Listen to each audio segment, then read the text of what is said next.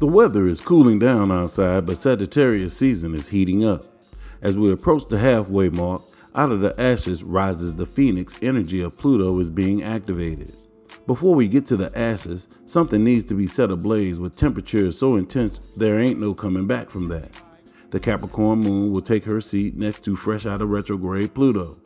Both Pluto and the moon will have Mars sending rays of extreme supporting energy that can be channeled into projects. Power can be found in groups. Projects done with groups allow you to do things on a grand scale, but to the detriment of your personal recognition. Before the moon reaches Pluto, she will pick up a honey-do list from the planet of love and desire, Venus. Pluto deals with our deepest unconscious security needs.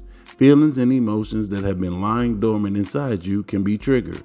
Does it really matter who set the booby trap? We are creatures of comfort. An extension of comfort is things that are predictable.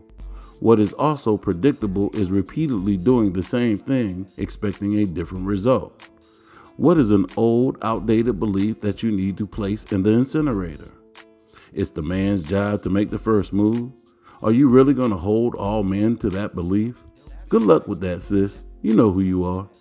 An interaction with someone can pinpoint your unconscious comfort zone at this time. Analyze the raw feelings that emerge, then say, "Now I lay thee down to sleep," because it's time for your phoenix to fly. This is Paul Heath with I Am Astrology Readings. Know thyself and balance your energy.